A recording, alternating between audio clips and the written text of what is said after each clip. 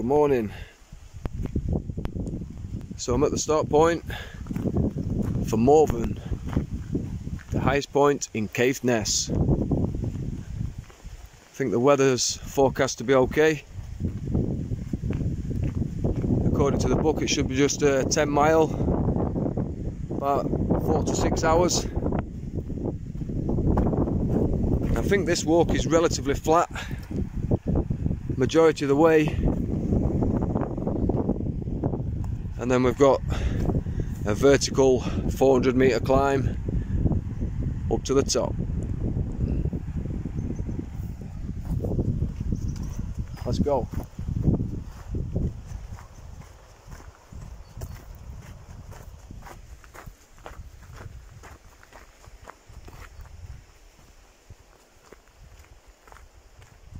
Nice view of Maiden Pap there, a conical shape,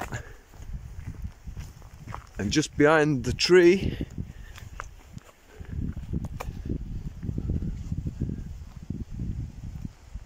just through there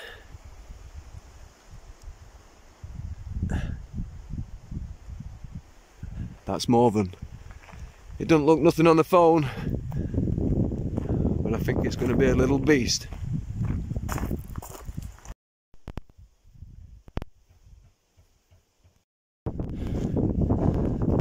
View of Maiden Pap now there on the left. And you can see Morven there, peeping over there in the distance. I must say, I think it's going to be a steep climb, that.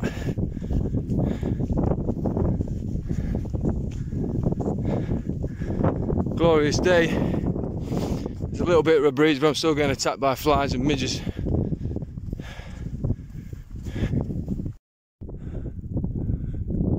See some buzzards circling out above.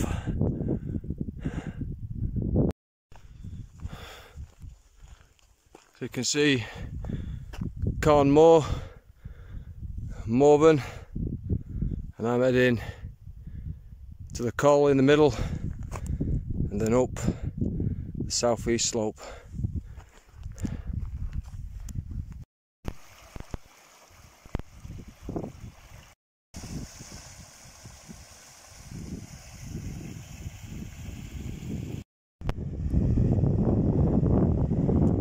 Berrydale water.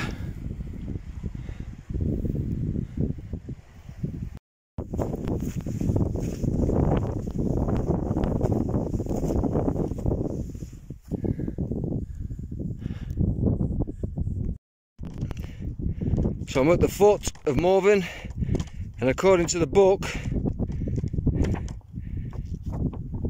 this next 1 kilometre is probably the toughest stretch of walking in this book. A very steep thigh burning ascent of 400 metres is required. Well, we'll soon find out, won't we, Johnny? Looks a piece of piss to me. Yeah, it is tough, I'm not going to lie. Fuck's sake. I'm not keen on these boulder fields, like. Absolutely treacherous. It's all loose. This is going to be perilous coming down. Not far off now though. The top is in sight. I'm not looking forward to getting back off of this though. So this is the small cairn at the top of Morven. At 706 metres above sea level. Wow, what a view. Looking north, right in the distance, that headland jutting out, I think, might be Dunnet Head, the most northerly point in mainland Britain. Wow, what a view. Loads of wind turbines. Maiden Pap over there, and down there you can see Berrydale water. Where them trees are, you can see the route I've walked up. But yeah, he weren't lying. That last stretch were a killer like. But yeah, looking east now, over the North Sea.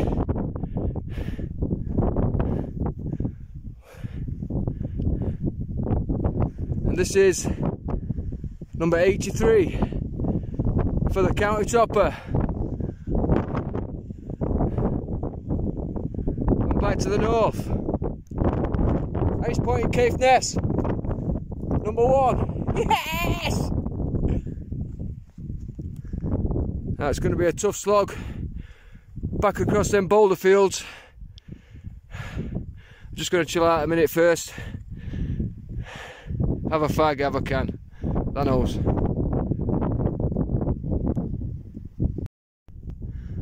So I've negotiated my way down over the boulder fields. I'm back on the faint track now to take me home. I did find an easier route down, a lot easier route down actually. So now it's just a pretty flat, steady roll back.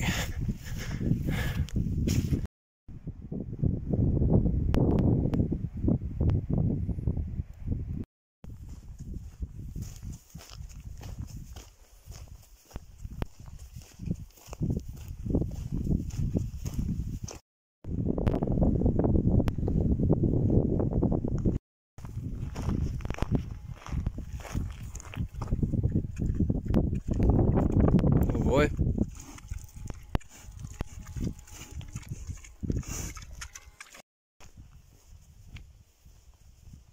So I'm nearly back at the car now. It'll have took me just over 5 hours. It's been a good one, that.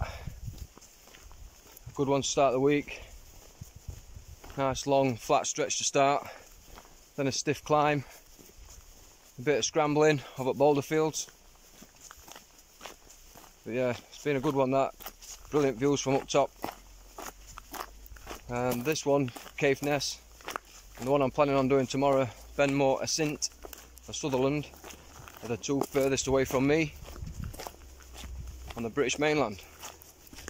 So now I'm planning on going up to Dunnet Head, then across to J.O.G, and if I've got time, onto Duncansby Head lighthouse. So I might add them videos on to this one. So I'll see you in a bit. So this is Dunnet Head,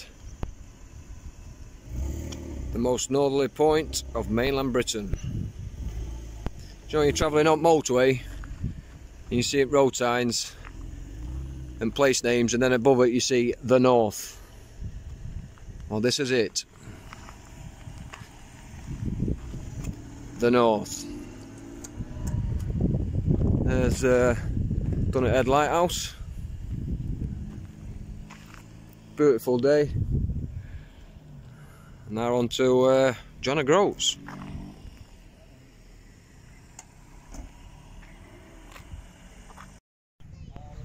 So now I've moved on to J.O.G. Looking over to the island of Strommer, if that's how you pronounce it, and beyond that I think that's Hoy, and then over there you can see the southern tip of the Orkney Islands.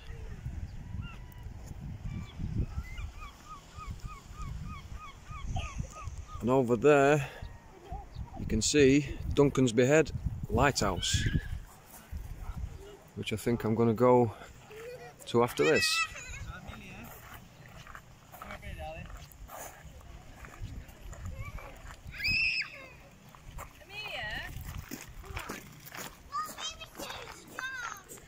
Ruby?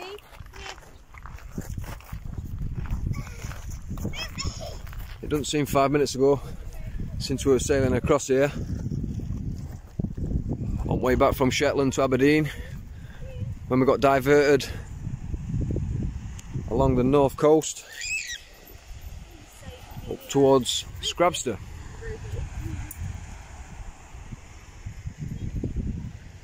And now I'm here. This is how the county topper rolls on tour.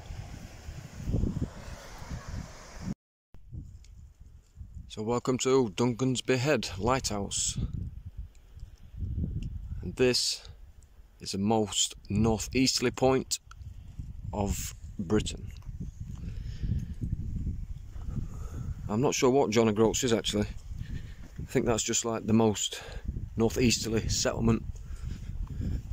So when they're going about end to end, like John O'Groats to Land's End, really it should be Land's End to Duncansby Head. Again, great views over the southern end of mainland for the Orkney Islands and over towards Hoy and Strommer.